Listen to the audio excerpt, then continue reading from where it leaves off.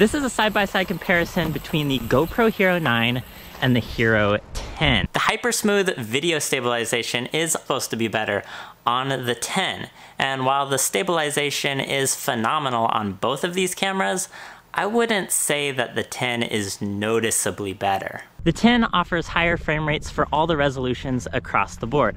So as we bump up to 120 FPS slow-mo, the 10 will be recording at 4K and the 9 will be recording at 2.7K. But even looking at this footage side by side and even pausing it and zooming in on individual frames, these two shots still look identical. So while there's a lot of specs for the GoPro Hero 10 that look better on paper, none of these specs seem to actually add up to making the footage look better in real life.